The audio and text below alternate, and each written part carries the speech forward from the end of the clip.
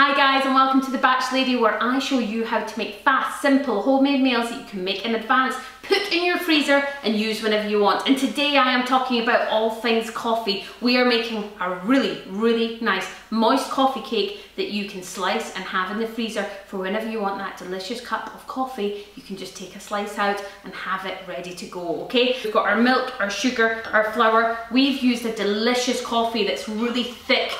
You can use any coffee you like. You're just going to take some coffee, add a teaspoon to a tablespoon of water and make it into a thick paste. So the instructions will come up on the screen. So what we're going to do is at first we're going to get our butter actually. We're going to put our butter in our bowl. Okay, and this is just softened butter at room temperature. And we're going to use 1 cup of sugar, okay? And just put our sugar in. And we're going to start creaming this together. Okay, so I'm just going to use my electric whisk and start creaming. Let's go.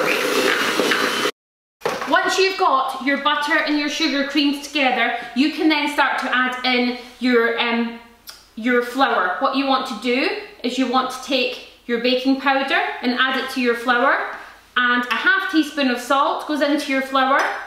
Then you're going to add your flour to your about half of it. Add it to your already creamed sugar and margarine. Add about half the eggs and give it a whisk around, okay?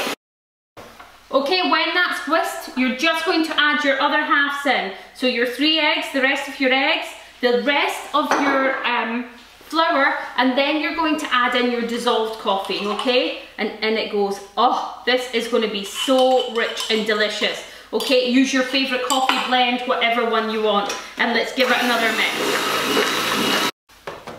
Finally guys, just for the last mix, you're just going to add in your milk, okay? Your milk is your last thing that you add in. Give it another mix around and you're ready to start putting it into your tin. Now if you can hear me above this is going to be absolutely delicious. It's going to cook for 1 hour and 10 minutes. I'm cooking it in a loaf tin. When it comes out, I'm going to let it cool, then I'm going to freeze it, and you can slice it before you freeze it if you want, okay? So you can slice before you freeze. And here we go, look, this is exactly what it looks like. It took 5 minutes, really easy and simple to do. We're going to get this in the oven and we're going to come back and see what it looks like once it's baked, okay? Well guys, it's 1 hour and 5 minutes later and we have cake.